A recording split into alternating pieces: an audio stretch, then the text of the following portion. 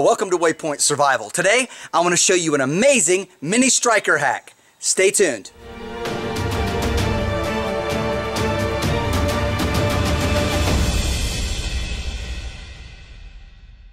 To do this little hack, you're going to need this mini striker, which comes in this waterproof container.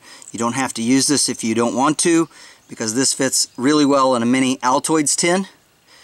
You're also going to need about 3 feet or 1 meter of jute, just a small jute cord, and then a small block of beeswax. The first thing you're going to do is you're going to take your small length of jute and unroll it, and then using the block of beeswax, you're going to start pulling it across, just like this. And what we're doing is we're waxing the line. And you'll do that multiple times with the whole length. It doesn't take a whole lot of time to do this, but do it until the entire line is nicely waxed. Next, we look at this mini striker and we see that it's square on the top and the bottom with a little bit of a indent here for the barrel. And of course this comes with extra flints, and you just unscrew it at the bottom to replace them. So it's a pretty handy little mechanism. And what we're going to do is we're going to take this and we're just going to wind this around this barrel very carefully, all the way around till we get to the top. I'll do that and get back with you. When you're done, it'll look something like this. And because it's waxed, it will stick to itself, so you don't have to tape it to keep it on there. So once you get it wrapped up like this, of course, it stores really well, even in a mini Altoids kit. It's just a perfect mini fire striker starter for that. But let's show you how to light it.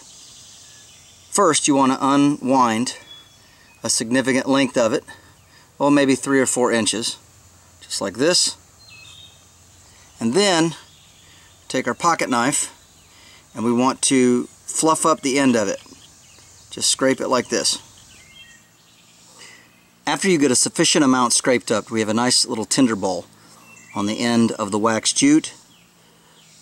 Lay it down, pull out enough cord where it can lay nicely, and then holding it with the other hand, you want to strike it using your finger like this. And there we go. Lights pretty well, and being that it's waxed, it's going to burn quite a long time, like a little candle, enough for you to go ahead and get your fire started. And you've got enough length here that you can go ahead and stick it in your fire and get it going. This is James Bender for Waypoint Survival. If you like this video, please give it a thumbs up. Also make sure and check out the links in the description box below, just under the down arrow. And while you're down there, you'll also find our waypointsurvival.com link. And this is where you can sign up to take great survival and bushcraft training classes here at our beautiful facility in Southern Ohio. And if you haven't done so already, please subscribe to the channel. We'd really appreciate it. And when you do subscribe, make sure and press that bell button so that you can stay notified of all of our upcoming videos, and we'll talk to you next time.